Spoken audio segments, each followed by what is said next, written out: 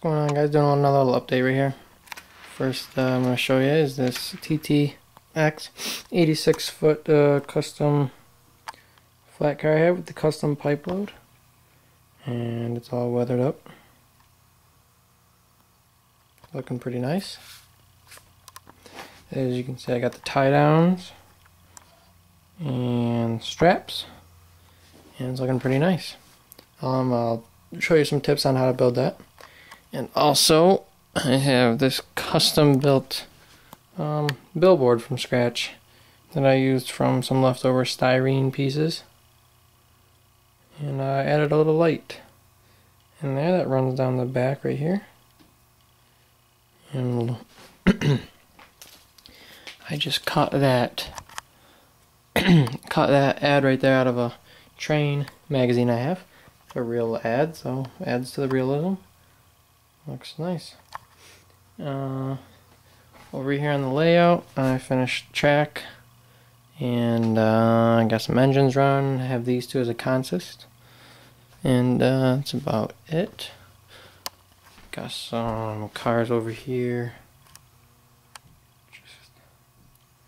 just to see how it would look.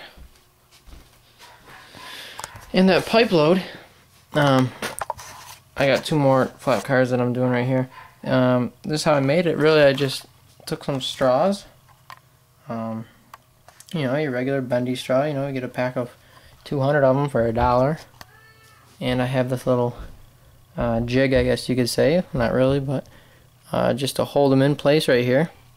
And I use white glue and super glue and glue them together. As you can see, this one, the glue is almost about dried, almost to be ready to paint. And I'll paint it up, and then I use just masking tape right there, cut it in strips for the ties around the pipes. And then for cables, just use some black string and super glue the cable, just a little bit of super glue to super glue the string to the side of the car right here. Just the very edge of it. That's all you need, so you can't really see it. And that's all you do.